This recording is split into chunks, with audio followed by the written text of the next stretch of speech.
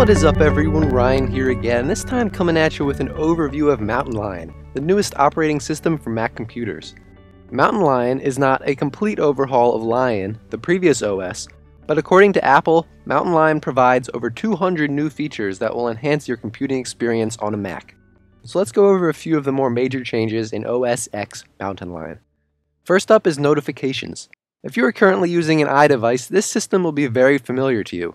Clicking on the icon in the menu bar or swiping from the right of the trackpad brings up the notification pane, much like that on the iOS.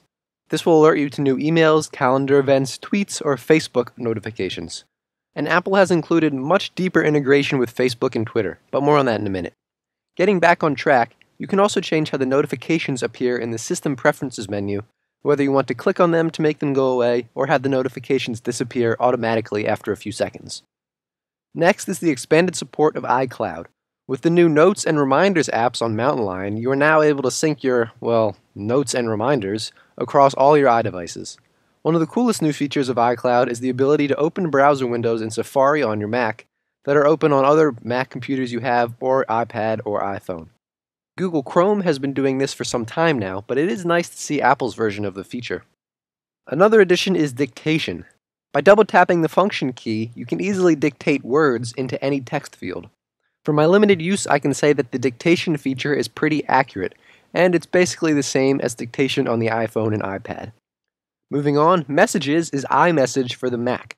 With this app, you're able to send unlimited message to anyone with a Mac, iPhone, iPod, iPad, really anyone running iOS 5 or later, with the iMessages app included.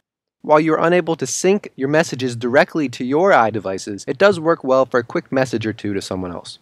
Sharing through email, Facebook, and Twitter is integrated into nearly every app. By clicking on the sharing icon, you can choose to send a link, photo, video, or note by way of multiple methods of social networking. More tweets that no one cares about. Awesome! So with all of these new additions to the Mac, Apple has gone to great lengths to keep your computer more secure.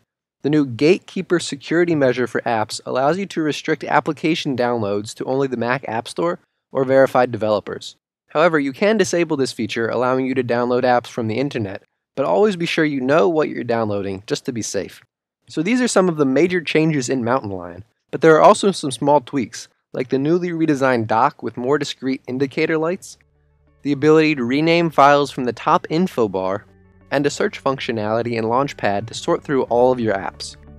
There are more features and tweaks that can be hard to find, so stay tuned to the channel for continued updates on Mac OS X Mountain Lion. As always, I thank you guys for watching, and I look forward to talking to you next time. See ya!